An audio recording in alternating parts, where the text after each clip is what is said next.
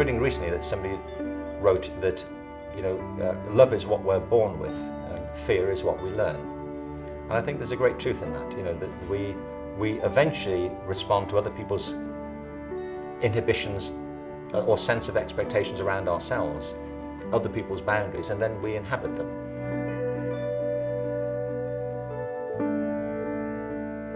The great obstacle for most of us really is ourself. You know, if we can overcome that basic fear about what we might achieve and we take that risk, I think all kinds of things open up. In Campbell's terms, you know, we can all be heroes.